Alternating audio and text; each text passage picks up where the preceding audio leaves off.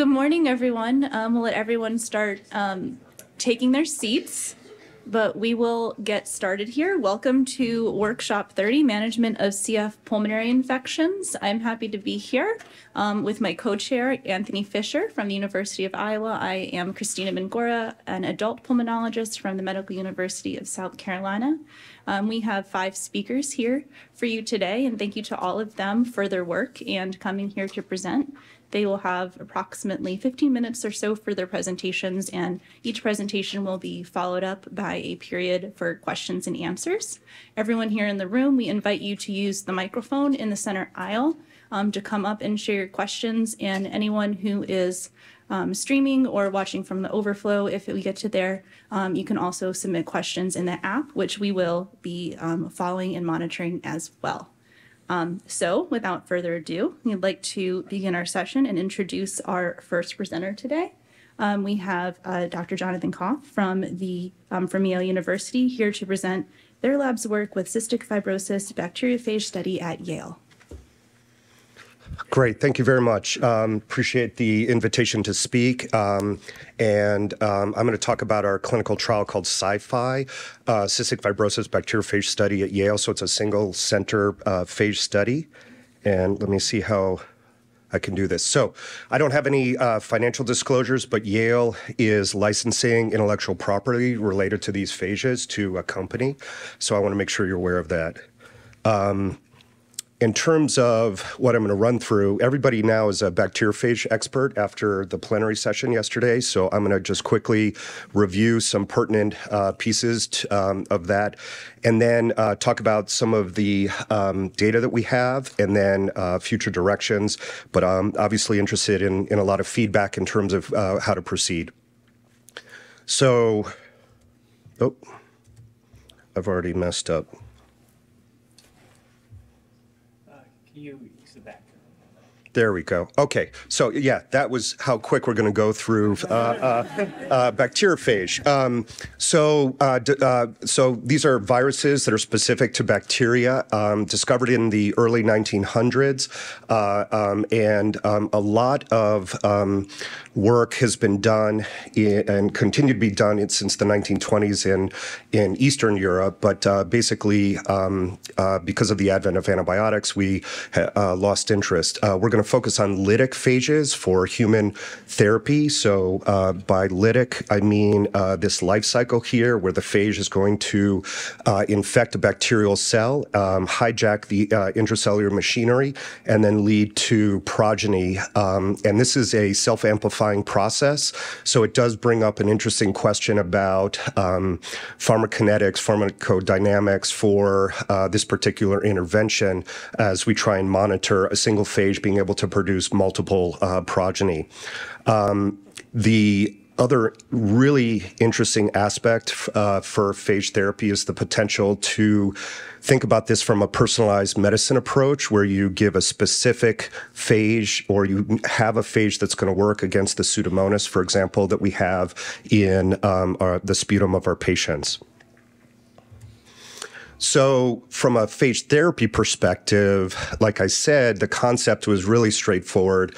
The enemy of my enemy is my friend. So if we can find a pathogen for the bacteria that are problematic, then we can use it as a therapy. And this work continued with very consistent work since the 1920s. Dr. Jarrell is credited with kind of the idea of phage therapy, self-administered phages to himself and then treated patients, and then went over to Tbilisi, Georgia with Dr. Eliava, which is, and the institute is now called the Eliava Institute. The reason I highlight that is we can find in the literature upwards of 400,000 cases in Russian translated into English, with additional cases in the Polish literature, et cetera. So there's quite a bit of evidence for phage exposure to patients. But as you can see here, there's a lack of clarity about some really important issues in terms of standardization and purification of the phage prep, actually doing relevant clinical trials with efficacy endpoints, and a variety variety of approaches for delivery that may or may not be relevant to the infection of interest. And so therefore, with this background, we obviously need well-designed clinical trials to address this question. From our experience, we started with a compassionate treatment approach to phage therapy for multi-drug resistant and pan-drug resistant Pseudomonas. I presented this data in different formats here at NACFC at prior conferences previously.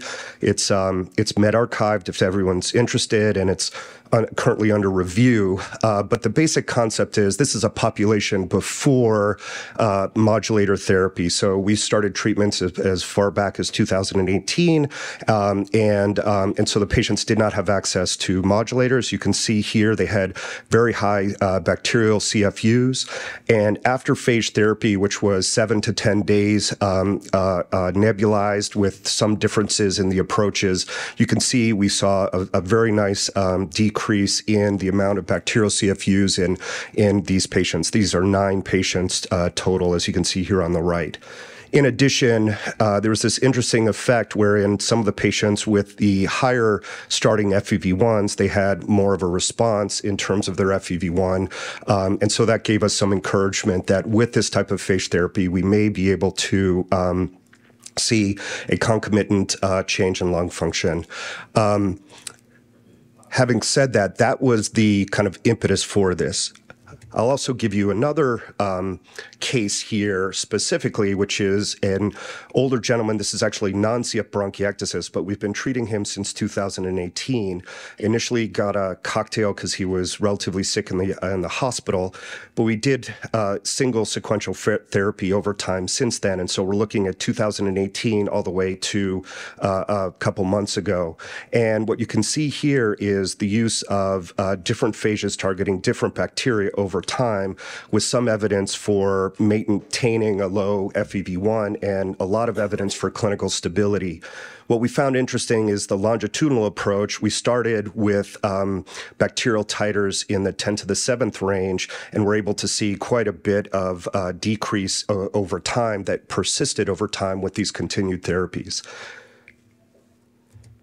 And so we've spent a lot of time thinking about the best approach for cystic fibrosis. There's a barrier that's very obvious that supports cocktail, which is it's easier to get intellectual property and licensing for pharma from a cocktail approach. But thinking about what would be the best therapy, we wanted to think about this kind of an idea of cocktail versus single phage therapy. So from a bacterial killing, you can presume cocktail is going to be better, but there's some evidence that based upon endotoxin levels, having to be divided across multiple phages, you may be starting with a lower titer. We also know that phages are self-amplifying, so this opens up the question about what actual amount of phage do you need in the system to be effective. Host range can be manipulated in both cocktail and single to have a phage that works effectively across multiple pathogens. Resistance is going to happen especially in Pseudomonas, for both the cocktail and the single approach. We have a evolutionary strategy that I don't have too much time to get into, but basically we actually want to push resistance in order for a trade-off where we can decrease virulence in the surviving bacteria. That also can happen with cocktail. We can have more of a specific targeted effect with single. And then the immune response, as we monitor it, might be better for single and might be better for nebulized. So when we think about what we're targeting here for chronic therapy, which is where I wanted to think about bringing this into the CF community, we thought that a single sequential inhaled approach would be the best. And so the clinical trial is really based upon that strategy, but in order to begin, we just wanted to give one iteration of an inhaled phage. So this was a phase 1-2 study. It's really a 1B/2A type of study where we're using an inhaled phage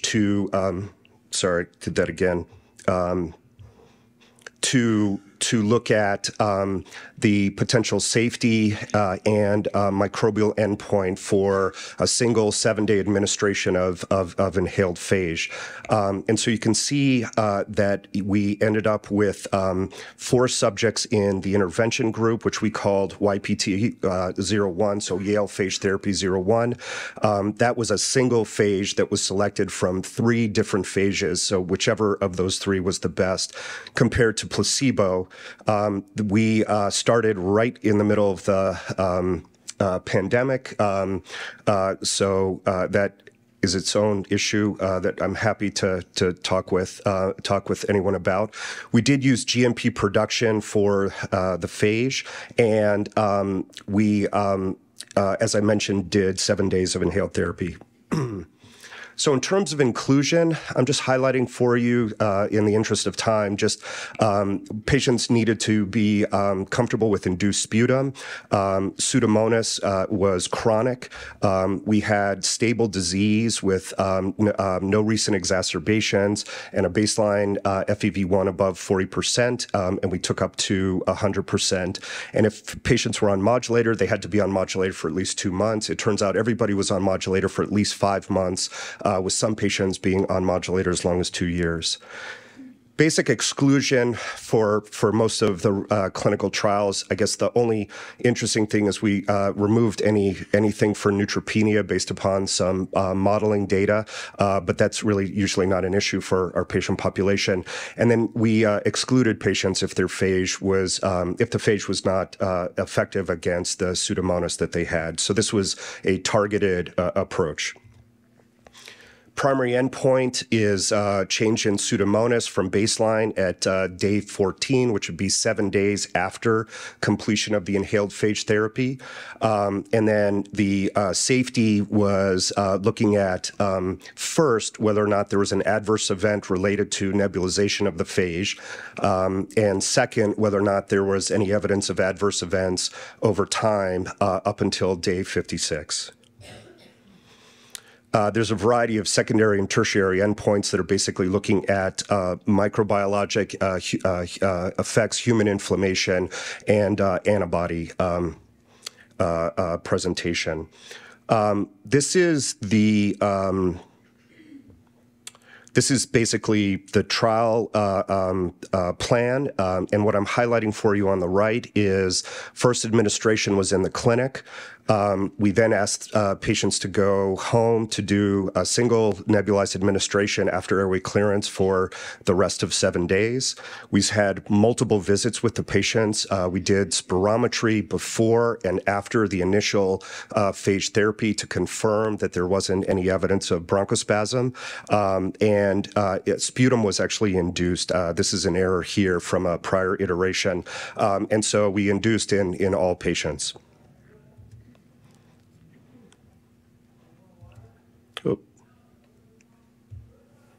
Sometimes it likes when I hit everything, sometimes not. Sorry about that.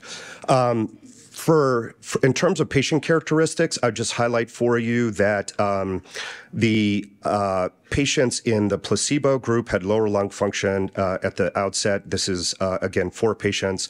Higher in the phage. This was not statistically significant with these small numbers. Interestingly, a lower lung function was associated with higher CFUs for Pseudomonas, and the opposite effect in the phage intervention group. Otherwise, the patients were very consistent across this small cohort. In terms of safety, there are no safety events with nebulization of the phage on day 1, which is very encouraging and matches with all of the data that we have from our compassionate cases. You know, the majority, I haven't actually seen a nebulized complication, but in the literature, but again, without good randomization, so I should just focus on what our experience is. But that was very consistent, and that's what we expected. In addition, across the cohort, there were no significant differences with phage and placebo in terms of exacerbations or AEs, and I'm just showing you here the exacerbations, pulmonary exacerbations, which were defined as classically for clinical trials. The bacterial CFUs was also negative here. So the change from baseline screen to day 14 had no difference between the groups. What I'm showing you here on the right is our placebo compared to phage. So placebo's in red, phage is in blue. So you can see we're starting with a higher CFU, but there's no significant change across this particular time point. What was interesting is we can follow the patients out over time. You can see here again, placebo's in red, phage is in blue. The trajectories of the CFUs are interesting. I'm highlighting for you the patient in the placebo group who came from out of state to Connecticut and anecdotally said, "I love Connecticut," which we like, but and felt great. But you can see here from a clinical trial perspective, went from 10 to the 10 CFUs down to 10 to the 7. So a 3-log reduction in the placebo group essentially made it impossible for phage effect here to in the other population to be significant in this small cohort. There was also no change in lung function over the cohort. And so just to give a snapshot at this point in the interest of time, we've got nebulized phage therapy for Pseudomonas in a small cohort of patients. Nebulization is safe. There were no complications over time in terms of differences between from a safety signal. We obviously did not have any change in the bacterial CFUs. I think what's interesting here is there are a variety of kind of take-homes. Induced sputum worked very well in this group of patients. I think differences in our study compared to the other phage studies is we did not set the floor for Pseudomonas. So we had a lower Pseudomonas in the phage intervention group, and so potentially seeing 10 to the 5th on average go down to 10 to the 4th may not be as clinically meaningful. We do have some additional analysis that's ongoing, and the evolutionary trade-off would at least support the hypothesis that this strategy could help with other targets of inflammation and other things that we're looking at, so that the possibility of longitudinal treatment is still a consideration. And we're obviously looking at antibody production and the response to phage. And then just for folks that are interested in this field, I'm just showing you here GMP production results for our phage titers, and you can see they fluctuate over time.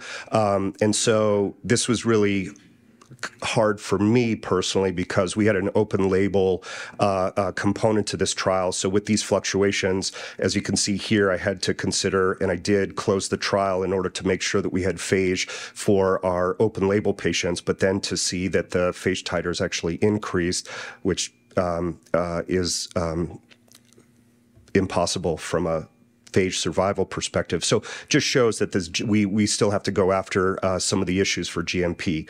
So in the interest of time, I'll just say I want to thank my colleagues at our Center for Phage Biology and Therapy, our subjects who enrolled. For anyone interested, that this is a study that really was advanced with the collaboration with the CF Foundation's Clinical Research Scholars Program. They gave me great feedback in trial design, and so that was a fantastic experience. And we also received funding from Yale. And so I'll say thank you and take any questions.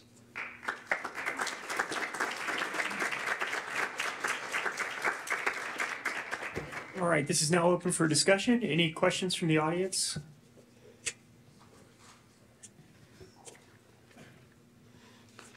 Thank you, John. Wonderful presentation. I'm John Bradley, pediatric infectious diseases from San Diego.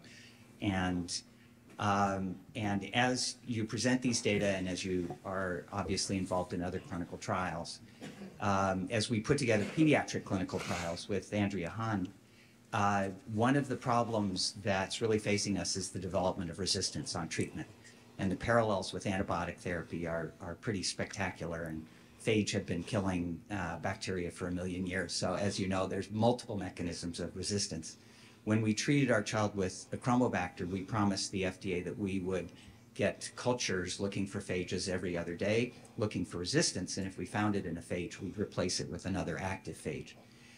but it's really hard and time-consuming to culture out the phages and then see if they're resistant. And fortunately for the child, there wasn't resistance, but unfortunately, we got our first resistance result after the complete 2-week treatment course was done. How do you track resistance in someone who's getting phages to know that the phage may no longer be effective? Yeah, so that's a great question. And in our patients that we're treating longitudinally, our strategy is actually to force resistance. So we want to see that effect. And so we're selecting, so this is not, well, we will have that data for this clinical trial, but I'm moving back to the compassionate cases to answer your question. And so,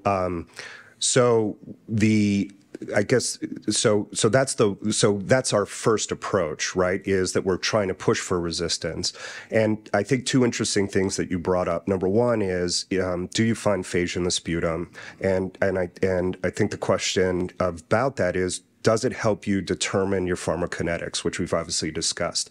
And so one approach would be if you see the phage and the phage is continuing to be effective against the bacteria, that's a good signal.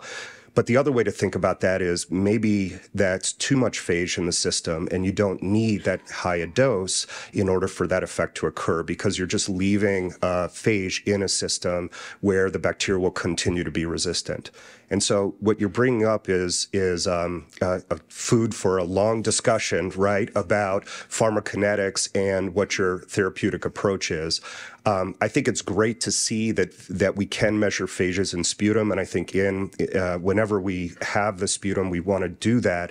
But I'm not convinced that it's telling you I'm not convinced we know what it's meaningful for in terms of the effects in the lung, if that is at all helpful. It's very helpful. Nobody knows. Yeah. With most of these questions. Thank you. And I think the other caveat to that is animal modeling is not going to be an effective system to look at that. And so for a variety of reasons in terms of the kinetics and having a good animal model. So we have a lot of work to do to figure out how to do that. Yes. Hi, Jacob, pediatric pulmonologist from Switzerland. I'm not an expert in infarct therapy, so maybe my question is known by everybody here in the audience except me. I was just wondering, in the initial slide or when you showed the exclusion criteria of the study, all those with some allergies like food allergies you excluded. So I was wondering, is it just a safety thing or is the therapy not applicable for any? No, it was, we actually just it was a anaphylaxis to soy because there's a soy product in the prep. So we just wanted to exclude that. But the allergy was severe allergy to soy. So it's a great question that you're bringing up. There were actually some other allergies, food allergies or foods listed at least on your list. Yeah, it was really a precaution here, but you bring up a really good point. The criteria was anaphylaxis. Yeah. A related question from the chat is how many potential participants were excluded because their Pseudomonas was not susceptible? So the part of the problem from how this worked within the pandemic is that we only had 15 patients come in for screening. So of those, 8 patients were susceptible, but we did actually screen additional patients with looking at Pseudomonas in our panel, and we did find that we had some patients who could be considered based upon our experience with using these phages, but because of the pandemic, we actually couldn't bring them in for actual screening. So it was 15 went to 8 yes, yeah. Hi, John. Katie Wetzel, University of Pittsburgh. Great talk, thanks. I was just wondering, comparing the first batch of compassionate use patients compared to the patients enrolled in the trial, were there, very different circumstances. So were there sort of differences that stuck out in terms of like patient health or different measurements? You sort of touched on that with the CFU, but anything that sort of stuck out as to why some of the outcomes may have been different? Well, yeah. So probably In terms of patient characteristics, everybody in the initial cohort had failed concomitant antibiotic therapy or had just completed antibiotic therapy or getting phage in the setting of antibiotic therapy. So it was very much in failed exacerbations or ongoing exacerbations. And so I think that's also an explanation for the higher CFUs. But anecdotally, after modulator, we still have patients with structural lung disease who have high CFUs of MDR bacteria, and we've had an opportunity to also treat them with inhaled phage. And we are seeing more of a delta in the more of a change in treatment effect from a CFU perspective. And so I think there may be a characteristic to how much bacteria how much bacteria is adapting to the phage that we're giving in that kind of more inflamed structural lung disease component compared to a relatively healthy, stable population. Yeah, great question. Thank you. This study had 4 patients in each arm of it, which you could say that perhaps it was underpowered to detect any differences. How large of a study will you need in the future in order to detect a meaningful difference in titers? It's a great question. To be honest with you, so we initially wanted to enroll 32 patients, right, split between. But our initial data had a 2.5 log reduction in phage after a bacterial CFUs. So if you map out the 2.5 log reduction, we needed 10 patients, right? But that patient in the placebo group who had the drop would have also confounded that observation. So it's actually a relatively small population to have a significant difference if we continue to see that change. And I found it interesting going back to Armada and to Biomics, they created the floor of the above 10 to the 5th, so it was 10 to the 6th. And so we saw a log reduction from, in the 10 to the 5th there, but I think the way they designed it, they anticipated this potentially. And so that also would potentially affect your total patient population size. Yeah. All right. Thank you very much. Great. Thanks, everyone.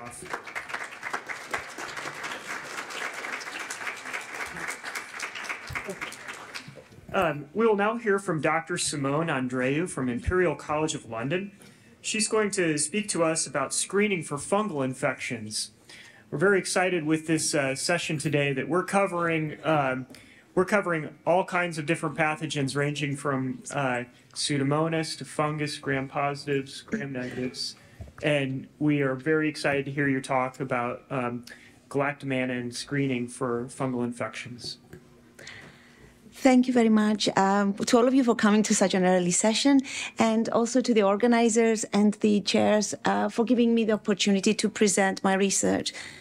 Just to say that I am a pulmonologist, as you say here in US, or a pediatric respiratory physician in London, and I'm currently undertaking research with Professor Jane Davies and Dr. Andrew Jones at Imperial College and the Brompton. So today I'm going to talk to you about sputum galactomannan and its feasibility as a screening test for Aspergillus infection in pediatric cystic fibrosis patients.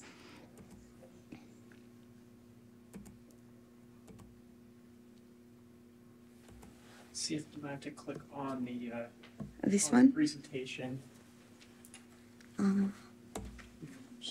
Oh, this maybe. Yes. So I have no disclosures to make. And then a little bit of introduction. I think we've heard over the last few days in the conference the extent of lung disease and infection that accounts for most of its morbidity and mortality in cystic fibrosis patients. And yet I'm coming here to add another pathogen in the list of bags. So I'm going to talk about Aspergillus, and we know that it exists everywhere around us in the environment. And depending on the host genetic susceptibility and immunity, Aspergillus fumigatus can cause significant disease It can vary from saprophytic, like an aspergilloma, from invasive, like immunocompromised patients, allergic mediated asthma, or allergic bronchopulmonary aspergillosis that we do get to see in cystic fibrosis patients, and chronic aspergillus bronchitis. Also important to mention here is that the prevalence of Aspergillus fumigatus in CF patients in literature is recorded between 11 and 58%. And the reason for this variability, we believe, is because of the difficulty to detect and diagnose Aspergillus infection. Therefore, early infection is crucial to initiate treatment and potentially prevent damage, lung damage. So what is galactomannan? Galactomannan is a polysaccharide antigen that exists primarily in the cell walls of Aspergillus species. And it may be released into the blood and other bodily fluids even in the early stages of Aspergillus invasion. And its presence can be sustained for many weeks. It has been used primarily in serum bronchoalveolar lavage, or bronchoalveolar lavage. And there have been studies in sputum galactomannan which have shown higher sensitivity and more rapid turnaround compared to fungal culture. I would like to point your attention to columns 3 and 4 here. And this is findings from current literature. I think it is important to mention here that first, there is only one study by Baxter et al. That is only done in sputum galactomannan in cystic fibrosis patients. And the other one is that there's no studies at all in pediatric CF patients. So really the utility in the pediatric CF population of galactomannan, sputum galactomannan, is unknown. Oops. So our hypothesis is that sputum galactomannan can detect Aspergillus infection even when cultures are negative and shorten time to treatment compared to culture. So we looked at 718 galactomannan samples collected from December 2019 to September 2022. We excluded any patient that was not a pediatric patient over 18 years, not cystic fibrosis, any samples that were galactomannan not in sputum, and any insufficient samples or inconclusive results. So in total, we had 550 galactomannan samples from 161 pediatric cystic fibrosis patients.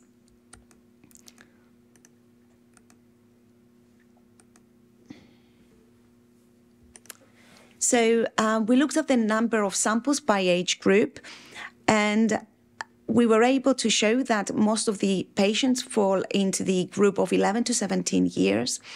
And that's actually recorded, higher incidence recorded in older children. But also this is potentially the children that are able to produce sputum. So we divided our cohort into 4 groups. The first group was an BPA group, which was a clinical diagnosis according to our Brompton guidelines. The second group was Aspergillus infection with a positive culture at time 0. The third group was a suspected Aspergillus infection that we treated, but within the 6 months following that had a positive culture. And the last group was our control that had no history of Aspergillus, of APPA, and no AF growth. And that was for 2 years before and after the sample.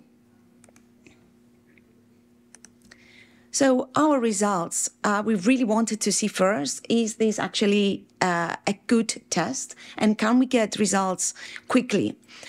So we're able to show a significant difference in the time reporting with a median of 4 days for galactomannan and median for 8 days for the culture.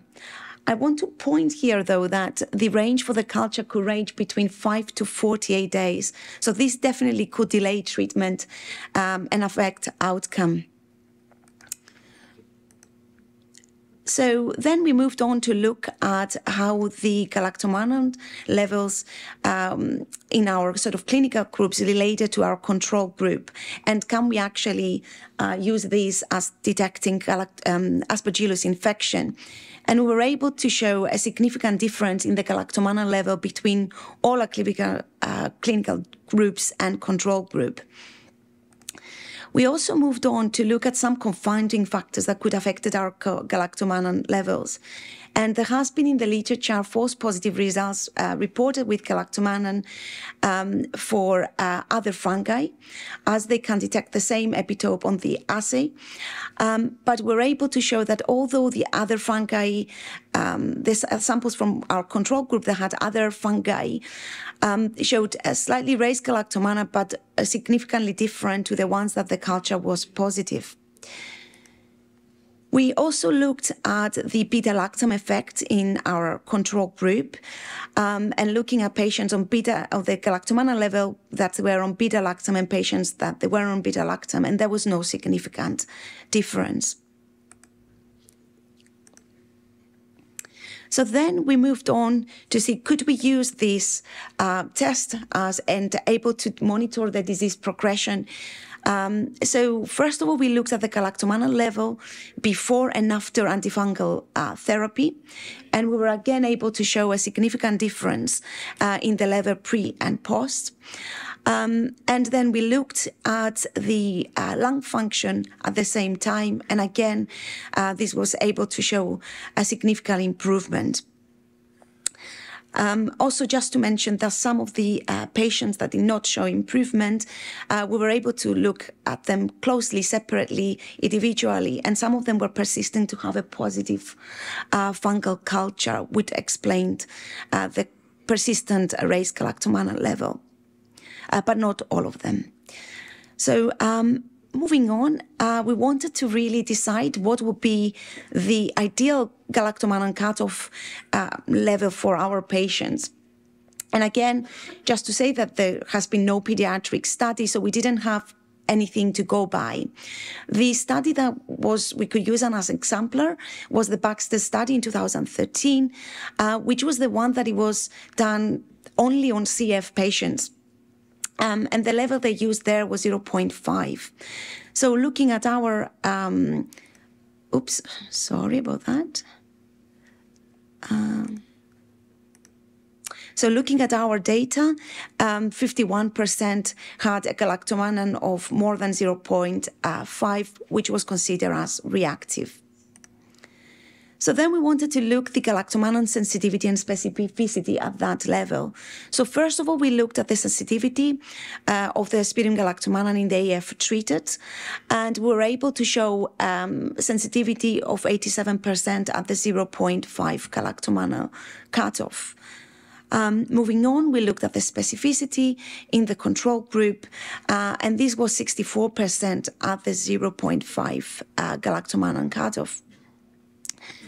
So moving on, we wanted to see, is there a better, an optimal galactomannan cutoff that we could establish? So we performed further ROC curve analysis, and we were able to show that a galactomannan level of 1.866, there was a sensitivity of 83 and a specificity of 85%. At this point, I want you to remind you of this table of the current literature and just draw your attention to the galactomannan cutoff level reported. And you can see the wide variability at the cutoffs. And I think important here to say is that the last two studies were the ones more relevant to our cohort because they were in CF patients. Again, no pediatric patients, and they definitely used the same immunoassay. So it was quite relevant to us. But again, no pediatric. So I don't think that this is a definite result for us and that we can correlate so well with them. So just to conclude and summarize, this is the first pediatric study in sputum galactomannan as far as we know. Definitely sputum galactomannan does show a promise as a biomarker. I think we were able to demonstrate a different cutoff for galactomannan than adult studies.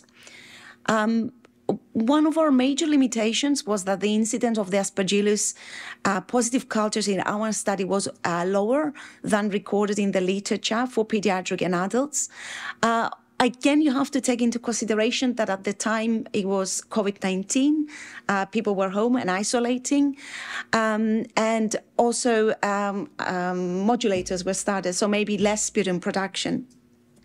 So therefore, we believe to confirm and validate our findings, we need larger studies that would demonstrate an optimal cutoff for galactomannan in children with cystic fibrosis. The other thing that we are anticipating will come as a question is that we have less and less sputum. So of course we thought of that, and this is part of a bigger study looking into different biomarkers and different ways to sample the airways. So we hopefully that this could translate potentially into our other samples.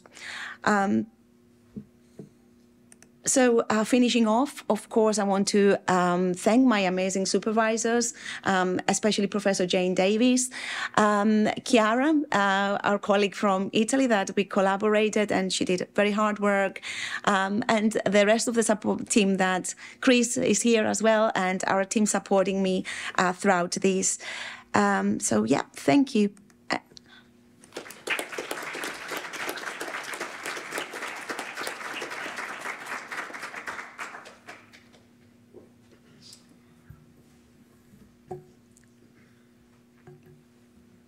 Morning, Jacob again from Switzerland. Thank you Hello. very much for the nice presentation, very interesting. One observation I had, I was wondering that you have so much sputum in your children. I mean, you had more than 500 samples, so I was really... Yeah, obviously it's over 3 years, you know, so yes, I think we do a lot of induced sputum in the department as well. Okay. And if you have to consider that we are one of the biggest centers, the biggest in UK and one of the biggest in Europe. So yeah, yes, we do have a high population. I know. I feel small now. Sorry, it wasn't intentional and not personal. Be kind. I'm not Swiss, so that's okay. Sorry, there's one other question. Of course. A methodological question. So you did this in sputum now, and we know, as you said, that sputum production goes down. So how is it? I know a throat swab is not the same as sputum, but could this methodology be done also in a swab from the throat? I think it could be done, but I think the one thing we have to again think about is there a different cutoff of galactomannan? Because, for example, in some of the papers that they were looking at invasive disease, they would get a much higher galactomannan. Then I don't know, will be a much lower detection of galactomannan? I'm not sure. Till we look into it, I won't be able to answer that question. But yeah, definitely we'll be thinking about it. So maybe if you do it, let me know, then we do the same. Yeah, we can collaborate. Then you feel big. I think that you really identified an issue here that fungal cultures take a long time to come back. And by the time they do, the patient is you know, maybe out of sight and out of mind for us. And the galactomannan could sort of be combined with treatment, like you were showing. So I want to hear a little bit more about the decision to treat in these patients. So you were reflexively treating some of them based on the positive result and seeing improvements in lung function. Could you tell us a little bit more about that? Yes, of course. So if you can see, we separated our patients into sort of 3 sort of groups. I can go back into them. But yeah, so basically it was not always just a decision on, because some of the patients were negative, but we still treated because we were really suspicious, and a lot of these patients at the same time had admissions for IV antibiotics because they were not well. So a lot of them were started treatment before they had a positive culture, but actually the second group, the suspected AF infection, within 6 months, they did have a positive culture. We had the AF infection, which was very clear clinically, and we had a positive culture. And then we had the ABPA diagnosis, which is quite difficult, and potentially there may be an overlap in the AF negative culture there. Yeah. So And we followed our guidelines, the Brompton guidelines, which they're widely used. So we use sort of the clinical status of the patient. We use their lung function, their hematological ABPA markers. So it was a combination of decision and, of course, a senior clinician making that decision to start treatment. So it wasn't very easy, and actually that was the hardest part of our study, to decide and try to have clean groups so we can analyze. Another observation I made is that the lung function for these patients, some of it's quite low. Does that impact your pre-test probability for this? You know, if someone has low lung function, are you thinking it's more likely that I will identify fungus? And does that change how you interpret a galactomannan result? Yeah, potentially it could affect your decision making. Like, I'm trying to think as a scientist and as a clinician, but actually when you have a child that is not improving, that you've tried everything, you will try and treat. But yeah, yes, potentially, yes. I cannot answer very clearly the question. I have one comment and one question. Yeah, of course. Well. So one, I think, given the challenges that we're facing with reduction in sputum production, I think looking for non-sputum based biomarkers for things like fungus and NTM is super important. So hats off to you for doing this work. But my one question is did you have any concurrent radiographic data that you can look at with these different groups, for instance, to kind of say, you know, if the patient had an ABPA diagnosis, did they have a large mucus plug that was removed when you did therapy that could have accounted for some of those FEV1 changes? Or can that also help you to try to determine between a clinically significant Aspergillus infection versus, you know, just a colonization? Yeah, that's an interesting question. And for a lot of this ABPA group, we will have had X-ray and LCI, but I haven't actually looked into further detail. But it's definitely something very worth looking at. Yeah, great suggestion. All right, thank you very much, Dr. Andreu. Thank you.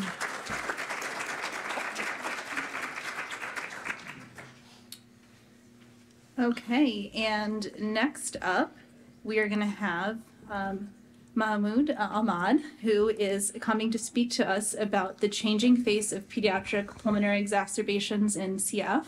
Mahmoud is a third-year medical student at the University of Colorado, so we're very excited to have him come here and have the opportunity to speak today and share his group's work. Perfect, thank you. Turn on the laser real quick.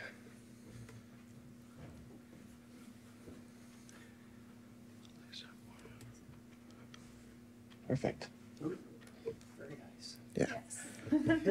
I feel I should have this much power as a medical student, so I'm going to take my sweet time with this. I just want to begin by saying thank you to the organizer of this workshop for the invitation and opportunity to present findings from our study. I have two disclosures. The first is that I'm grateful for the CF Foundation, who had funded my work with a student traineeship award. And the second is a kind of a disclaimer, is that I'm now a third-year medical student at the University of Colorado, and when I started this project, I knew very, very little about CF and even less about pulmonary exacerbation. And it's been very exciting to learn about both while participating in this project. As many of you are aware, people with cystic fibrosis often suffer from acute pulmonary exacerbation requiring hospitalization and IV antibiotics. These exacerbations historically were important drivers of long-term decline in lung health, quality of life, and life expectancy. These data from this US CFF patient registry for many years up through 2019, the proportion of people with cystic fibrosis were treated with IV antibiotics for pulmonary exacerbation relatively stable, despite improvement in lung function and nutritional status and over the same time frame. Two major developments led to a remarkable decrease in the number of reported exacerbation in 2020-2021. First was the approval of ETI therapy in late 2019 for people with cystic fibrosis 12 years and older. And then second was the COVID-19 pandemic, with less exposure to viruses being a likely contributing factor. ETI therapy was then approved to 6 years of age in 2021.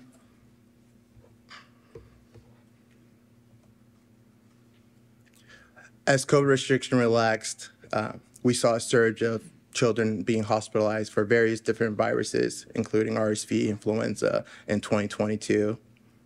Yet a sharp rebound in hospitalization among children with cystic fibrosis was not observed in 2022. We wondered whether the demographic and clinical profiles of children with cystic fibrosis being hospitalized for exacerbation in 2022 differed from those admitted in 2018 before the approval of ETI therapy and before COVID-19 pandemic. We hypothesized that a higher percentage of those who were hospitalized in 2022 did not qualify for ETI therapy due to having two non-F508del mutations compared to those who required hospitalization in 2018. Our primary study objective was to determine the demographic and clinical characteristics of children with cystic fibrosis who are not requiring hospitalization for pulmonary exacerbation.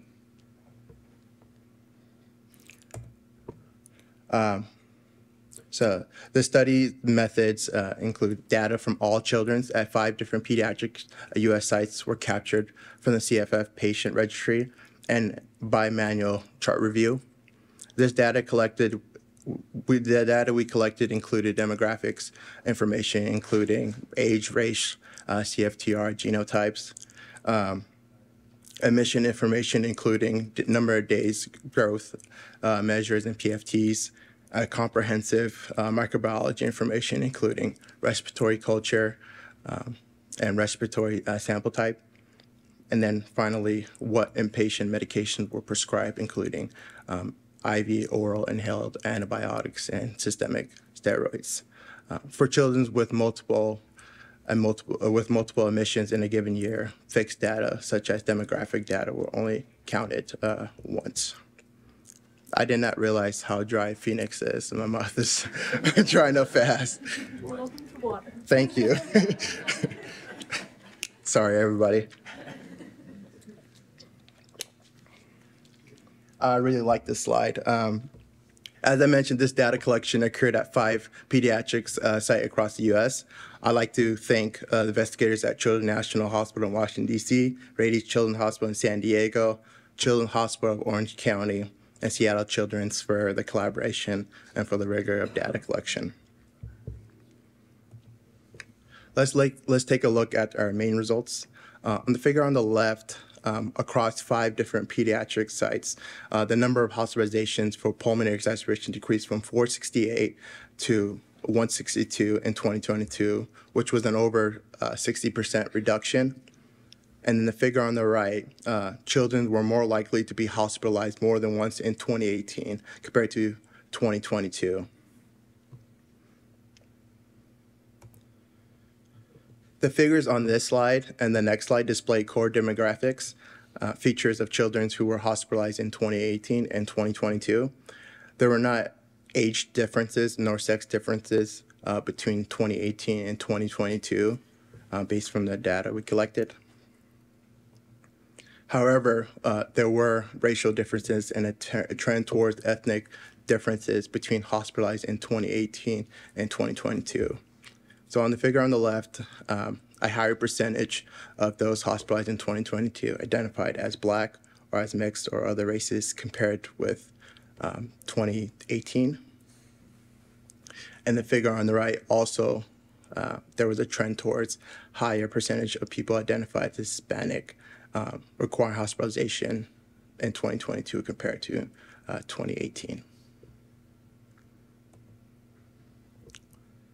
As we hypothesized, children hospitalized in 2022 were more likely to have 2 non-F508del mutations compared with children hospitalized in 2018, the 38% compared to the 19%.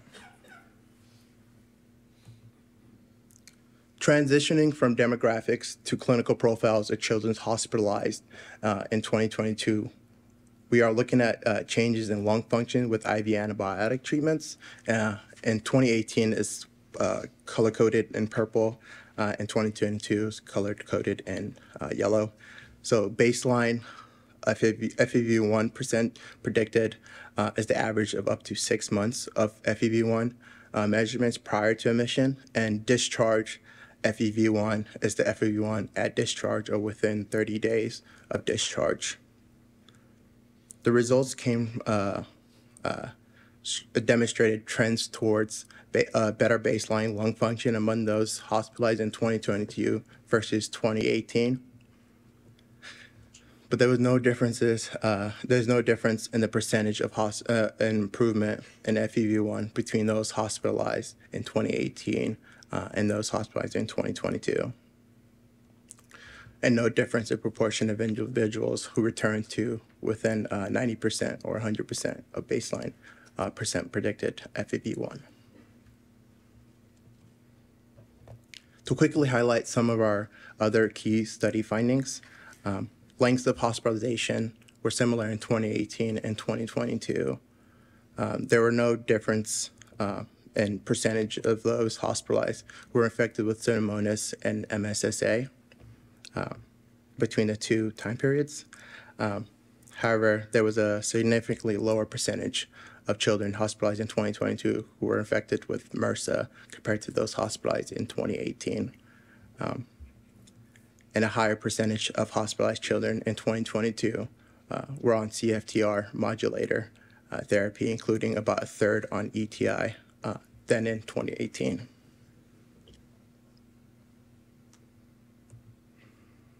It's important to mention limitations of our studies. Practice patterns in terms of diagnosis and treatments of pulmonary exacerbation were not standardized across the 5 sites.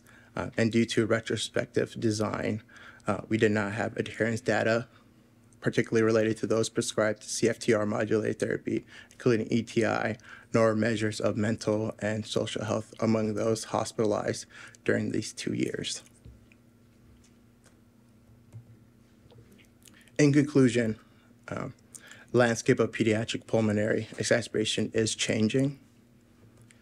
Reduction in hospitalization likely reflects the benefit of ETI therapy, as a higher percentage of children hospitalized in 2022 had 2 non-F508del mutations and were not eligible for ETI, and higher percentage of those hospitalized in 2022 identified as being from minority racial backgrounds, further highlighting important health equities efforts in CF.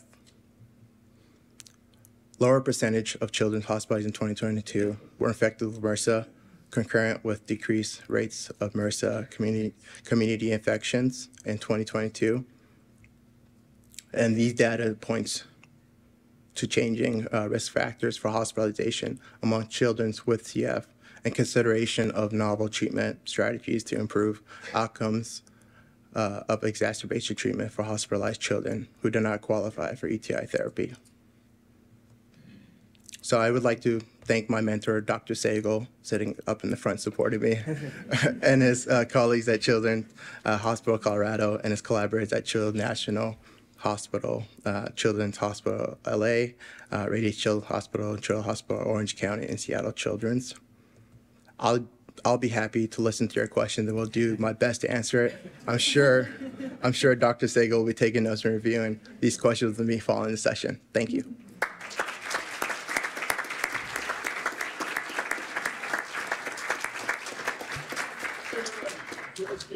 Yeah.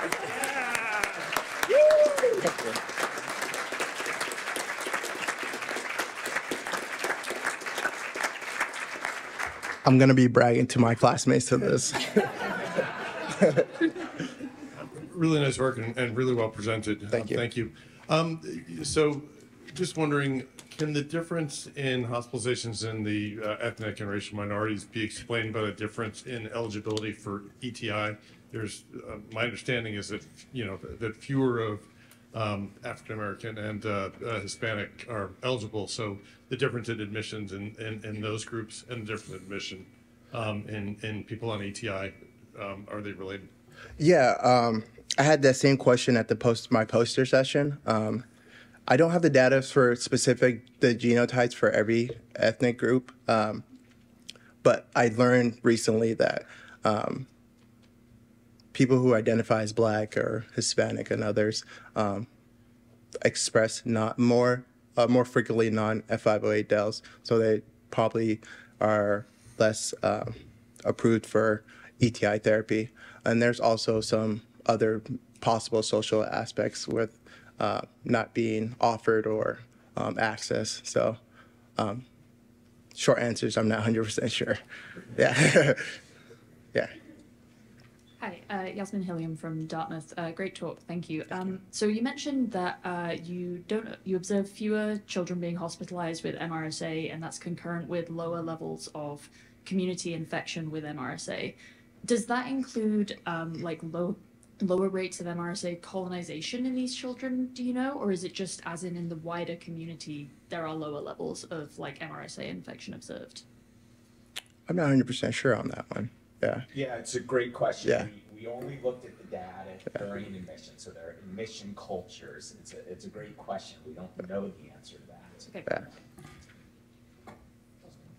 I would comment that I think that seems to be real in my experience, that there is a slow receding of some MRSA lineages in the cystic fibrosis population and a rise in some MSSA lineages. One thing that is sort of interesting about this, you have the data on which drugs they received.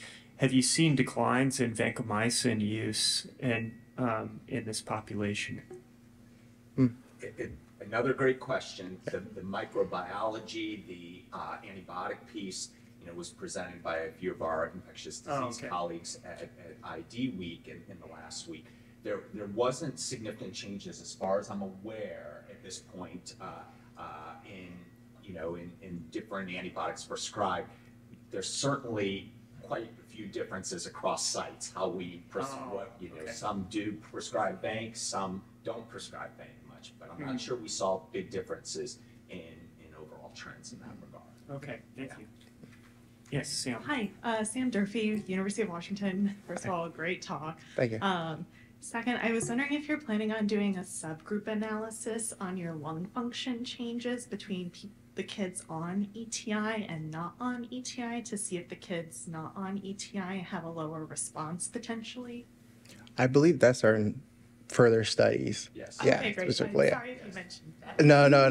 I don't think it was on the slides. Yeah. Okay, Yeah, but great. yeah. Thank you. Yeah. Mike Powers from Portland. I wanted to congratulate Scott. Yeah. Involving medical students is what we need to do in our community to expand our community. So thank you, Scott. Yeah. Thank you. And I had a question. I'm always curious, how many people get back to 90% of their baseline? Do you I recall, I couldn't quite catch that on the figure. Yeah. We didn't show it on this. It was over 80%. I can't remember. It was somewhere between 85 to 90%. Got to within 90%. That's really good. Yeah. All right. Thank you. Yeah. Did you happen to look at in the registry data what percentage of the 2 non-F508 mutations, what percentage of those were uncharacterized or unknown? Just kind of also thinking that minorities, people of color, have more rare mutations that may not come up on depending what kind of screening everybody's doing. Right. It's a great question, and it also relates to Jordan's question too. I will say that we have the defined mutations for almost everybody in this cohort. We haven't looked carefully at those who especially related to Jordan's question. We haven't looked carefully at those who are being hospitalized in terms of differences in genetic background and ETI eligibility. I suspect we're going to find that's the case, that, those being hospitalized, again, we know that they're more likely to have two non-FIV8s, and I suspect it's going to be related to their racial and ethnic background as well.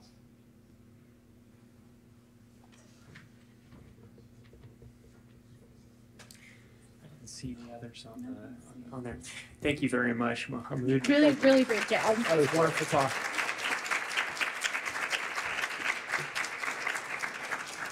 We will now hear from Dr. Bailey Horn from Augusta University in Georgia, who's going to describe another changing aspect of cystic fibrosis care, the discontinuation of anti-pseudomonal suppression therapy in patients who are no longer so affected by pseudomonas. You can't use theirs.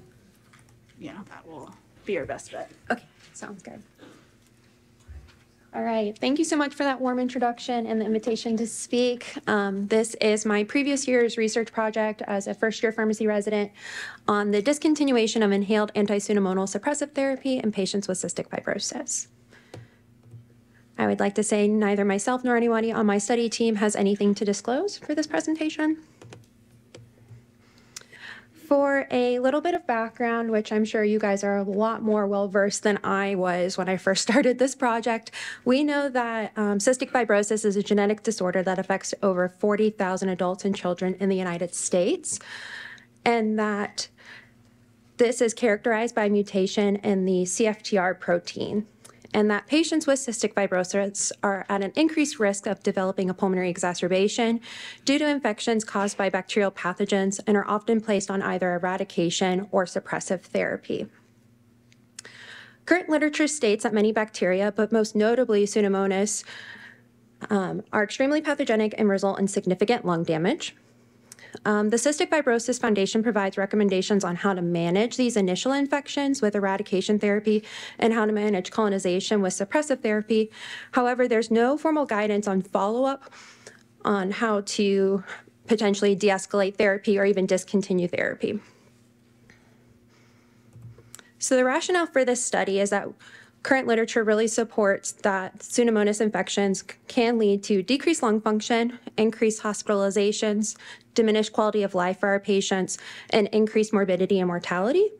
And if we were to continue suppressive therapy indefinitely, it's not only allowing for increased antimicrobial resistance, but can create a lot of burden for the patient and the healthcare system. So the purpose of this study was to determine if the discontinuation of inhaled anti-pseudomonal suppressive therapy for patients with cystic fibrosis would impact the incidence of Pseudomonas aeruginosa regrowth and their lung function. For this study, it was performed at a single academic medical center, and we looked at prospective intervention with retrospective data collection. The inclusion criteria, our patients had to meet our institution's policy for the inhaled anti-pseudomonal de-escalation guideline. So they were all cystic fibrosis patients who fell into one of these three groups. They had to either be Pseudomonas aeruginosa culture negative for at least 2 years, or the patient was on continuous suppressive antibiotic therapy and stable on a CFTR modulator for at least 3 months, and had to at least be Pseudomonas culture negative for 6 months. Or patients were on continuous suppressive antibiotic therapy and stable on a CFTR modulator for 3 months, who could have been PSA culture positive, but hasn't had a pulmonary exacerbation in the past 6 months. And all of this was decided amongst our adult and pediatric pulmonologists, and this was just how our institution managed it. Unfortunately, we didn't meet power, so our statistical analysis was mostly descriptive statistics for our primary and secondary outcomes. Taking a closer look at our institution's inhaled anti-pseudomonal de-escalation guideline, these are these three groups that I mentioned on the previous slide. So on the left-hand side, you can see patients who are Pseudomonas culture negative for at least 2 years were able to stop all inhaled anti-pseudomonal therapy. However, our patients that were on continuous suppressive antibiotic therapy and a CFTR modulator who were either PSA culture negative or PSA culture positive without a pulmonary exacerbation, they were able to stop one of their inhaled anti-pseudomonal agents and continued on CAT, or the cycled antibiotic therapy. So they would just do monotherapy for 28 days on and 28 days off. And then at that point, if they remained Pseudomonas culture negative for 2 years, we were able to stop all inhaled anti-Pseudomonal therapy. We were able to obtain quarterly cultures for our patients to assess how they were responding. And so these cultures were either throat swabs or sputum cultures. If the repeat cultures remained negative for Pseudomonas, we were discontinuing therapy. However, if they experienced Pseudomonas regrowth, it was up to the physician discretion to either initiate a 28-day eradication course or reinitiate cycled antibiotic therapy. If they were experiencing a pulmonary exacerbation at a clinic visit, again, it was up to the provider discretion on whether to do another addition of systemic antimicrobial therapy for eradication or reinitiate the cycled antibiotic therapy.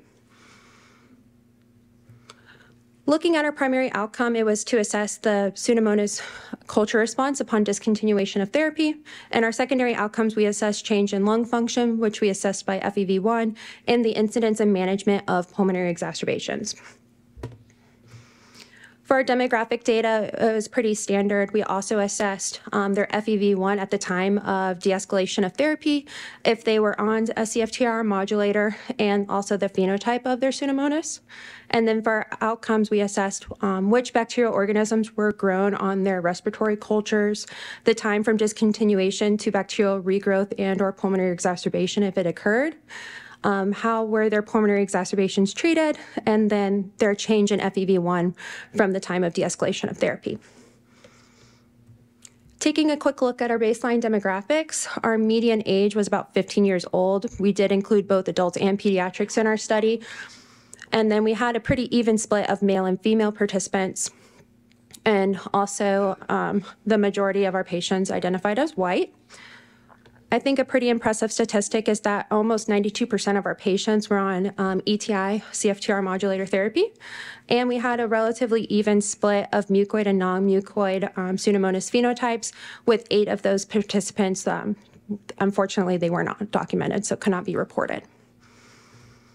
Looking at our primary outcome, we had 35 participants that were included, and at the time of discontinuation, the median FEV1 was 84.5 and consistently remained in the 80s to lower 90s with each repeat culture. But as you can see across the top, we did have a significant number of fall-off with each repeat culture, with only 3 participants having 4 repeat cultures from the time of de-escalation. And then looking at the top 2 rows, most notably the bacterial organism. The second row shows the Pseudomonas. So at the time of discontinuation of inhaled anti-Pseudomonal therapy, 5 patients were still growing Pseudomonas, but this number did decrease with repeat cultures.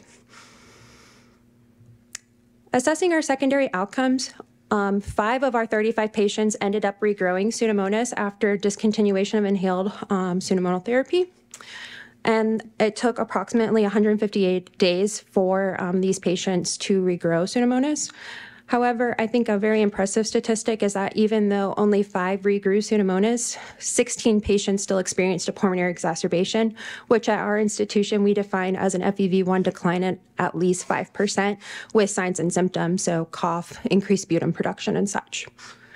It took approximately 145 days for our patients to experience a pulmonary exacerbation, and of the 16 that experienced a pulmonary exacerbation, 11 received oral antibiotics and 5 received IV antibiotic therapy. Taking a closer look at the 5 patients that regrew Pseudomonas upon discontinuation of therapy, the first patient and the second patient were both adult patients that at the time of discontinuation of therapy, their respiratory cultures had grown MRSA, and both of them regrew Pseudomonas with their first repeat culture. As you can see, the second patient continued to regrow Pseudomonas. However, neither one experienced a pulmonary exacerbation, and none of them required systemic antibiotics and were not placed on eradication therapy. Our third patient was a pediatric patient that regrew Pseudomonas on their third repeat culture, and they were continued on their cycled antibiotic therapy. Unfortunately, we were unable to obtain a fourth repeat culture due to the time constraint of the study. This patient did experience a pulmonary exacerbation prior to regrowing Pseudomonas on their repeat culture, for which they received oral antibiotic therapy. Our fourth patient was also a pediatric patient, and since our respiratory cultures are sent out, we weren't able to obtain, it was a bad sample, and so we couldn't figure out what was grown at the time of discontinuation, unfortunately. But they did regrow Pseudomonas on their second repeat culture, and they received a course of eradication therapy. The pulmonary exacerbation occurred after the patient regrew Pseudomonas, for which they received oral antibiotic therapy. And then our fifth and final patient was a pediatric patient that regrew Pseudomonas on their first repeat culture and did experience a pulmonary exacerbation during the time frame of regrowing Pseudomonas. Of note, this patient was on CFTR modulator therapy, but did self-discontinue at this time due to perceived side effects without letting the medical team know, unfortunately. This patient with further pulmonary exacerbation did receive IV antibiotic therapy. For our discussion, approximately 85% of our patients did not regrow Pseudomonas upon discontinuation of our cycled inhaled anti-pseudomonal therapy. This could have been that we truly did not regrow, or maybe the cultures that were taken didn't really culture out Pseudomonas. That could have been a difference between using our throat swab versus sputum cultures based on what the patient was able to produce. And also, if you remember back, 92% of our patients were on ETI modulator therapy, and so maybe they weren't able to produce a good enough sputum culture. Also, if you remember back from one of our first tables, our patients did not experience a significant decline in their FEV1 and their respiratory function. This could be due to bias, as you may recall that we did have a significant number of patients that fell off, and we had transitioned to a lot of our adult patients to using telehealth visits if they remained stable and didn't require to come in.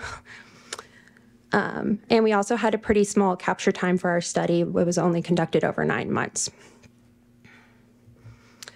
And I think another interesting statistic is that the incidence of pulmonary exacerbation was not only linked with Pseudomonas regrowth. So this could have been due to other viral contacts. We weren't able to assess really their adherence to their airway clearance or their modulator therapy. It could also be due to other notable organisms that we've seen in the literature, including MSSA, MRSA, Burkholderia, and such. So some of the limitations of this study, we did have a significant reduction in follow-up visits, so that would have been nice to have a little bit more robust data, and it was retrospective in design. And future directions, assessing a larger patient population, a longer follow-up duration, and even assessing if CFTR modulator really does impact and seeing what that impact is on culture clearance.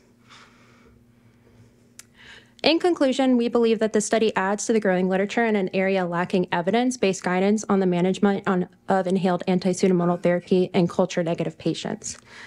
I would like to acknowledge both the pediatric and adult cystic fibrosis team at our institution, as well as our IRB board, and I'm happy to take any questions that you may have.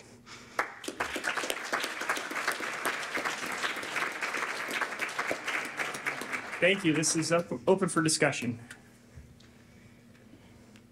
Hi, thank you. That was a lovely presentation. I'm Jane Davis from London. 2 comments or questions, really. What's your view on sputum induction, as mentioned by Simone? It's something that we do regularly in this context, where we hope we've eradicated and we hope it's not still there, but we don't want to be fooled. To be 100% honest, I'm not sure what our institution's policy is on induced sputum. I just know that we try for our patients to be able to produce sputum at their clinic visits, and if they are unable to produce it, then we usually transition to a throat swab. I'm sure we're missing stuff, so it does worry me a little bit. Mm-hmm.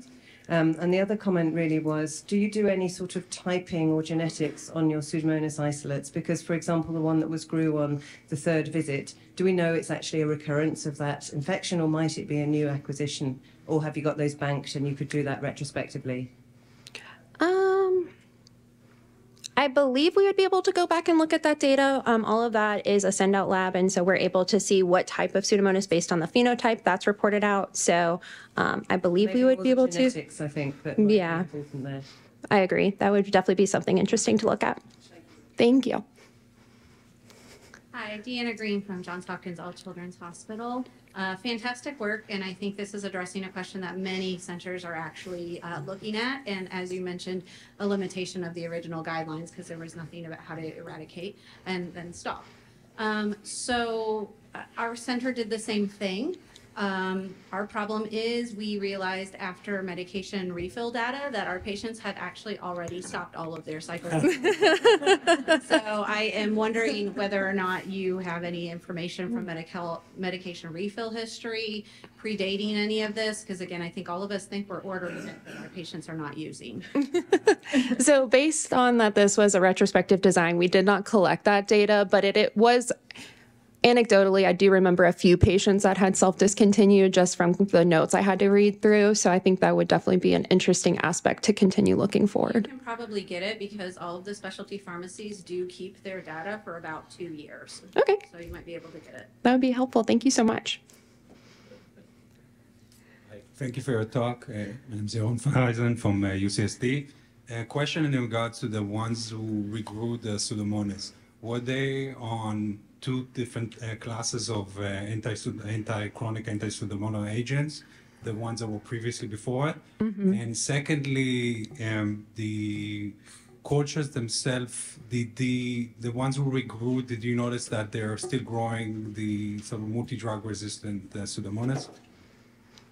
So your first question on were they still on two inhaled anti-pseudomonal agents prior to discontinuation? No, were there the ones that regrew the Pseudomonas initially, were they on one anti-Pseudomonal agent or were they on two anti-Pseudomonal agents? Or sicker so, to some degree or less, or just on one? From those, the 5 that regrew, from what I remember, only one of them was on 2 and had transitioned to 1, but the other ones had only been on 1 agent and were stopped to 0 agents. And then for the ones that regrew, if they were more multi-drug resistant, unfortunately, I can't recall at this time. It's been a minute since I've looked at the data, but that would definitely be something we did collect and would be able to go back and look at. Thank you. Thank you so much. I think this is great because it provides perhaps the preliminary data needed for a simplify type study in the future for addressing this in a larger multi-centered way. It gives you an idea of what might be the effect. One thing I was noticing was you have I think 5 people who cultured Pseudomonas again, and then maybe a larger number, was it 16, who ended up having exacerbations over the same kind of time frame. And it could be that we just didn't detect Pseudomonas, as Dr. Davies mentioned.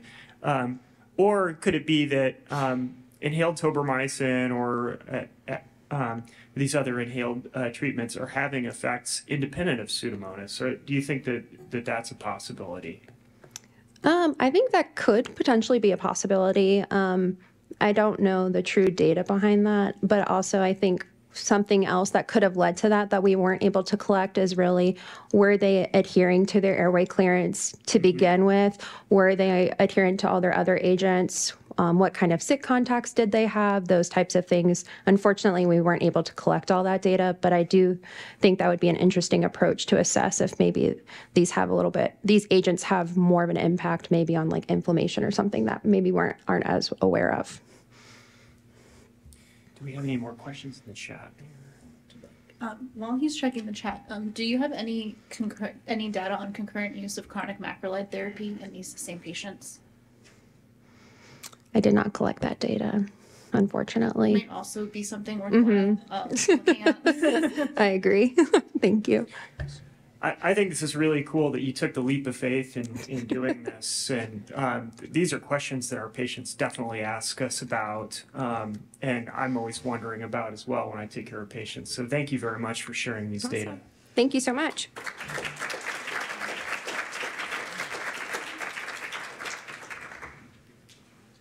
All right, and now we will move into our last speaker, Dr. Joy Gibson, an infectious disease physician from the Children's Hospital of Los Angeles, who will be presenting on extended interval dosing of amikacin against Mycobacterium abscessus, reducing efficacy in vitro. So make sure you're clicking on the box in order to.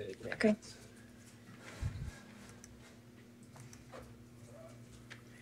All right. Can everyone hear me okay? Perfect. So thank you very much to the organizers for the chance to talk to you about my work today. This is a bit of a shift from the other infection talks you've heard because it's really a pharmacology talk. I'm a microbiologist, so speaking about pharmacology, so I'll do my best to explain everything to you and happy to answer any questions at the end. I have no disclosures. So I'll be talking to you today about treatment of Mycobacterium abscessus. You've already heard a lot about M. abscessus in these past couple of days, but just to review to make sure we're all on the same page. M. abscessus are a group of rapidly growing non-tuberculous mycobacteria that can infect and cause disease in people with CF. The recent registry data estimate the prevalence of NTM around 10% of people with CF, and M. abscessus are the second most common of these NTM that are isolated. Relative to other CF pathogens, these bacteria are particularly challenging to treat due to a high rate of intrinsic and acquired resistance. So this is just a very general diagram of a typical treatment regimen for M. abscessus. We use 4 or more antibiotics, at least 2 of which are IV, for the first 3 months here. And then antibiotics are continued for a total of 15 months or often longer, with at least 3 antibiotics being given in combination throughout this regimen, or throughout this time. This regimen carries a substantial risk of toxicity, and despite how intensive the therapy is, treatment still fails in over 50% of patients. So I believe that we can do better. And really, my lab is focused on examining ways that we can improve treatment success and also reduce the associated toxicity. So there's several potential ways that we could improve. One would be taking the antibiotics that we already have and improving the dosing strategies to be more successful. Another is examining which antibiotics are most synergistic with each other and coming up with the optimal combination of treatments. And yet another area for improvement is developing new treatments, and many strategies you've already heard about in this conference. I'm currently examining all 3 in my lab, but today I will talk to you about how we can improve on our dosing strategy. So back to what I showed you before with the M. abscessus sort of treatment regimen, there's really one medication that's an important backbone to M. abscessus treatment, and that's amikacin. We give it IV during the intensive phase of treatment and inhaled during the continuation phase. In fact, it's a major contributor to the toxicity risk, and it's associated with irreversible ototoxicity, which I think is kind of the feared outcome for many of us. We heard from a patient on Thursday, actually, that had lost his hearing due to amikacin treatment of M. abscessus, and this is something that we hear over and over again. So I wanted to ask if we can improve how we're using amikacin. So before I talk about amikacin, I mentioned this is really a pharmacology talk, so I'm going to give define some very basic terms in pharmacokinetics and pharmacodynamics, which I'll refer to as PK/PD from here on out. So one basic term that we use when we're looking at the response of bacteria to antibiotics is the minimum inhibitory concentration, or MIC, which I'm sure most of you have heard before, but just to make sure that we're all on the same page. The MIC is determined by growing bacteria in the presence of serially diluted antibiotic. So we look at bacterial growth, and the MIC is the lowest concentration, so that's what's shown here, where growth inhibition occurs.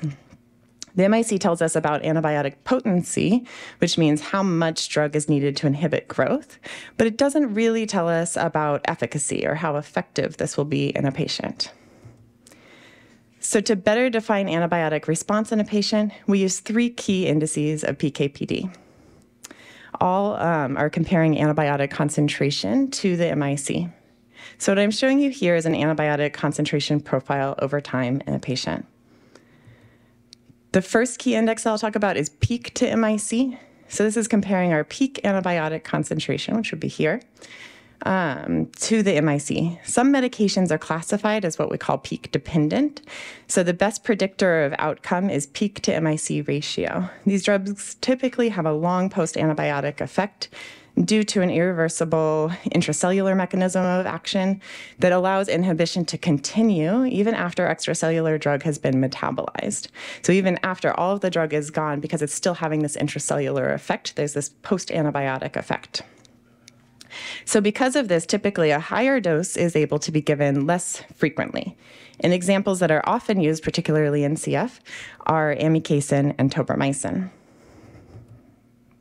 So the next PK/PD index that I'll talk about is time above MIC.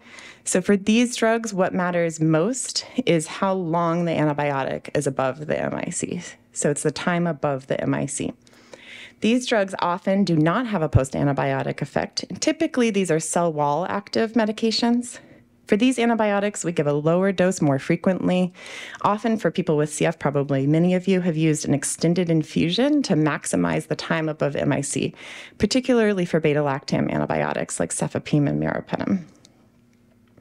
And then the last category is AUC to MIC, or the area under the curve to MIC. AUC-dependent drugs are really somewhere kind of in between. So they have a low or moderate post-antibiotic effect, and we use a moderate dose and frequency. A common example of this is vancomycin. So let's talk more about amikacin specifically. I told you that amikacin is often used as an example as a peak-dependent medication. So why am I talking about it, right, if we already know this?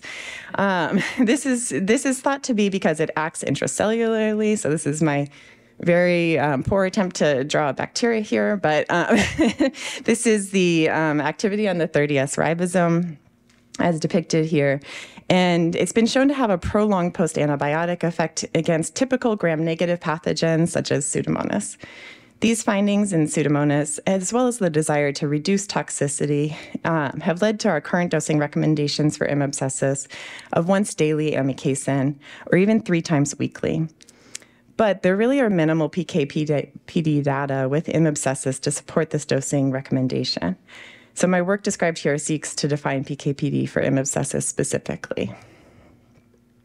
So to do that, I use a hollow fiber infection model to examine bacterial growth inhibition and development of resistance with a system that models human pharmacokinetics in vitro. So shown here is a schematic of the hollow fiber system. The hollow fiber cartridge is packed full of fibers. That's what's shown here in cross-section. They have a very small pore size that prevent bacteria from crossing the fibers. So within the cartridge is the extracapillary space, which has bacteria and antibiotic. And then the drug flows freely between the intracapillary space and the extracapillary space. And it's controlled by pumps in and out of this central reservoir where the drug concentration is regulated from. So we can model human antibiotic dosing using a syringe pump to precisely deliver a set drug concentration at a set frequency. So I have this antibiotic sort of feeding into the system. And then we can also control half-life by controlling the flow in and out of the system with media. So I can control the dose concentration, the frequency of the dose, and the half-life, just like you would see in a human, but in an in vitro model. So we used pediatric pharmacokinetic parameters for amikacin and matched 12 separate dosing regimens with a wide range of doses and frequency that are shown here. We inoculated a laboratory strain of M. abscessus, subspecies abscessus, and then sampled over 14 days. And we plated our samples both on standard media and amikacin-containing plates, and this allowed us to quantify both growth inhibition as well as the development of resistant organisms over time. So here I'm showing the growth curves for M. abscessus in the hollow fiber system with amikacin. I summarized the data based on frequency of amikacin treatment, just because there are far too many growth curves to put all on one slide. So control here is untreated. If it says less than 24 hours, that means the amikacin was given either continuously, every 8 hours, or every 12 hours. And then if it's greater than 24 hours, amikacin was given either 3 times a week or every 7 days. So growth curves are shown here on the left. And then I summarized the data on the right here as maximum delta CFU. So this is sort of telling us what the maximum growth inhibition was. We found that more frequent dosing, so that's shown here, resulted in greater growth inhibition. And importantly, all conditions had initial growth inhibition, but it was followed by complete growth recovery. So you can see here there's no growth inhibition anymore at the end. And this was due to the development of resistance. So here I'm showing you growth curves of resistant organisms. So those are bacteria that grew out on our amikacin-containing agar plates. So what you can see is that all of the populations were replaced with amikacin-resistant organisms within 14 days. However, more frequent dosing did delay the development of resistance, which I quantified on the right here as day of growth recovery. As you can see, with more frequent amikacin dosing, growth recovery due to resistance occurred around 6 to 7 days, which was significantly longer than with less frequent dosing.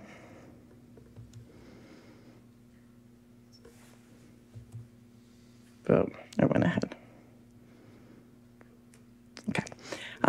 So to quantify which PK/PD index, so time above MIC, AUC to MIC, or peak to MIC, fit the data best, we can plot the microbiologic outcome compared to PK/PD indices and look for the best curve fit of a regression model.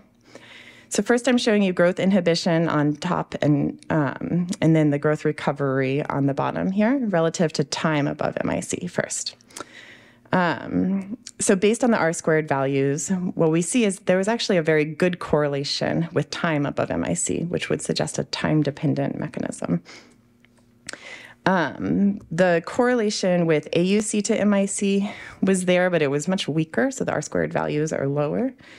And then in contrast to what we would expect for a peak-dependent drug, the outcome actually did not correlate at all with peak to MIC. So we thought that amikacin should be peak-dependent, but it really was not behaving in a peak-dependent way with M. abscessus. So all this suggests a time-dependent effect of amikacin on Mycobacterium abscessus. So based on these data, we can identify a target time above MIC, so that's what I'm showing you here, to achieve optimal microbiologic outcome. So the target to achieve 80% effect is shown here in red, and now it's 40% time above MIC is our proposed target. So the next thing we did was look to see what human dose, and this is all using pediatric data because I'm a pediatrician, so what human dose would be needed to achieve this 40% time above MIC. So using this target of 40% time above MIC, we can predict dosing strategies that will give us the optimal microbiologic outcome. So what I'm showing you here are simulated data that were computer modeled based on published pediatric PK data for amikacin. So these graphs depict simulated profiles for different dosing strategies. There are a lot of data here, so I want you to just focus on a couple of things. So first is the line at 0.8. So basically any data points above this line are likely to achieve our target. So we're going to get to our time above MIC more than 80% of the time if we're above this target. I also want you to look at the red line that I added here.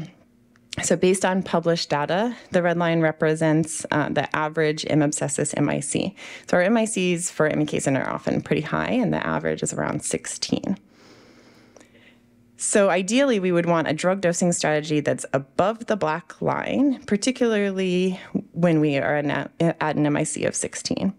And what you can see is there are very few dosing strategies that achieve this, and really there's only one, actually, and that's 90 milligrams per kilo per day every 8 hours, which is far from what we are doing right now. What happens if you sort of allow a slightly lower MIC, which some of our organisms will have, or you allow a lower likelihood of reaching our target, then somewhere in the 8 to 12 hour range for dosing gets a bit closer to that. But what you can see is that our every 24 hour or 3 times a week dosing, which is what we're doing right now, doesn't even get close to matching what our target time above MIC would be. So I told you that one of the reasons we use amikacin less frequently is to reduce toxicity. So the next question is whether or not more frequent dosing would result in increased toxicity. So what I'm showing you here is, again, computer simulated data predicting risk of nephrotoxicity on the left and then ototoxicity on the right. So we can see that the risk of nephrotoxicity, which is tied to the trough concentration of amikacin, remains below 10%, even at every 8 hour or every 12 hour dosing, if we use 45 milligrams per kilo per day or less. Ototoxicity is actually proposed to be based on a cumulative AUC. And so because it's AUC dependent, if we're using the same total daily dose, every 8-hour, every 12-hour, and every 24-hour are going to be the same in terms of the ototoxicity risk. So we really aren't increasing our ototoxicity risk with that.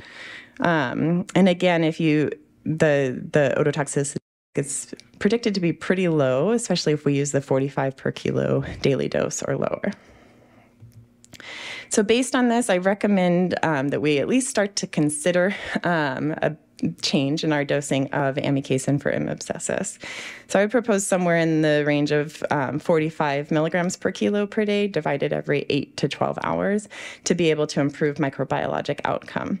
And based on our simulated data, we predict an acceptable toxicity risk with this. Combination therapy remains really important, as we saw that resistance develops quite rapidly. And so that's something that we really, want to keep thinking about. I'm not saying that everyone should go out and change how they're giving amikacin right now, because this is obviously, preliminary data, but at least something that we can start to think about. And then really the most important conclusion from my talk today is that M. abscessus is not Pseudomonas.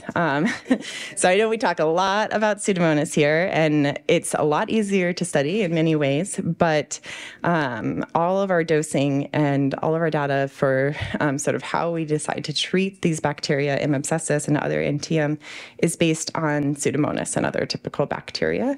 And I propose that really we can't make that inference quite as easily as we think. NTM are slower growing, they have different cell walls, they often have higher MICs, they're just totally different organisms, and I think that really we need to change how we think about dosing antibiotics for them. So I know I'm out of time. I want to just thank particularly the group at CHLA. This is me with my mentor, Dr. Neely. A couple days ago, we get very serious about Halloween at CHLA. So this is the whole infectious disease division competing. And I absolutely want to thank my funding from the Cystic Fibrosis Foundation, both during fellowship and then now as junior faculty with the Schwachman. I'm happy to take any questions.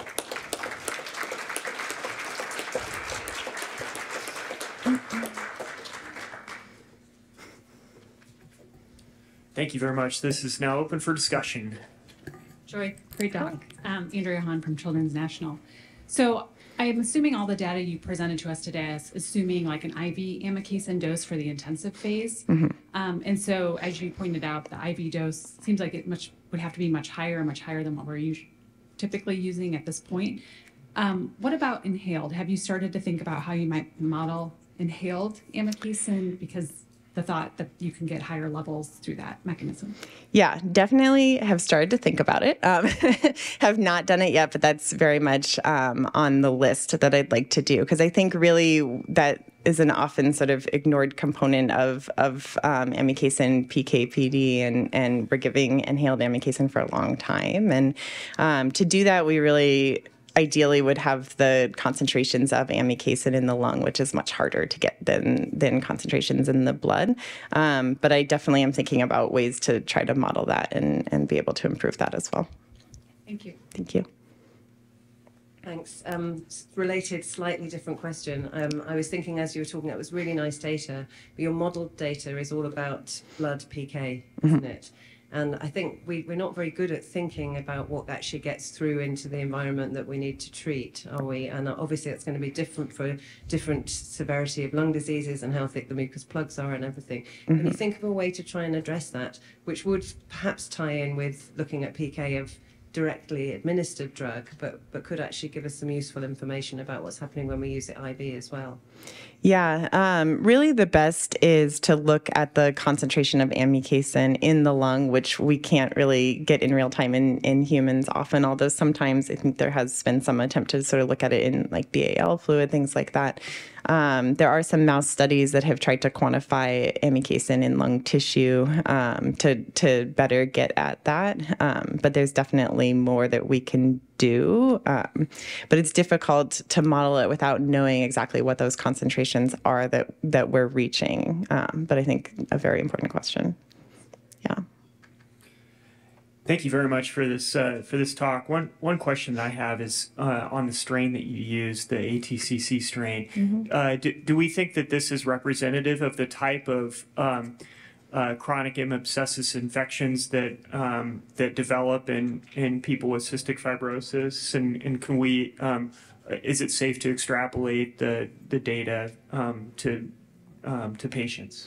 Yeah, great question. So I've been talking with Jerry Nicolot to try to sort of get more basically NTM isolates. And so have developed a collaboration there so that I can get additional M. abscessus isolates as well as look at MAC, because I think really there's a huge breadth of possible NTM that we see. And so being able to better understand if this is something that is the same throughout. The hollow fiber the hollow fiber experiments are very large and time consuming and expensive, so I can't really do that many of them. But I do definitely plan to do at least a couple of additional M. abscessus strains that are from patients and compared to MAC as well. Would you say the growth properties are similar, in terms of the growth curve kinetics? Are they similar to those reported for cystic fibrosis isolates? The ATCC does generally behave pretty similarly. Very good. Two quick questions. So you looked specifically at subspecies abscessus, so which is genotypically more resistant. So do you have plans to look at subspecies miscellaneous and have considerations that might pan out differently just because of other drugs that are more available, specifically the macrolide? Yeah, I actually included it. There's much fewer arms, so I did have a couple of arms actually that had Maslians as well, and it did seem like it was behaving fairly similarly, but I would like to expand on that, and I am working with azithromycin too in the lab, and so sort of definitely tying that in is something that's, I think, really important. And then my other question, some of this may be my own ignorance of hollow fiber modeling, but do you have the ability to look at not only amikacin isolated as a single drug, but pairing it with another drug, specifically maybe a beta-lactam, which we know is the other kind of major IV antibiotic that we use, to see again if there may be some synergistic effects or other ways that we could potentially lower the amikacin dose? Yes. Just for feasibility and toxicity reduction? Yeah, so the great thing about the hollow fiber system is that we can really do a large number of antibiotic combinations in that. Again, it's sort of limited by space and cost somewhat, but that is kind of another step that I am planning now, is actually sort of combination, particularly with azithromycin, since that's important, but also other of our key antibiotics that we use for M. abscessus treatment, and looking to see how the best combination therapy really for them. How do the bacteria become resistant? Where are the mutations developing? These 30S ribosomal mutations, or what's happening? That's a really good question. I don't actually know the answer to that. It is kind of terrifying how quickly it develops. There is a fairly high baseline resistance that happens that's from mutations, but I don't exactly know sort of what the mutation is. But this is too slow to go back. But I was going to try to show you there is a relatively, it's about 1 in every 10 to the 7th organism is at baseline amikacin resistant.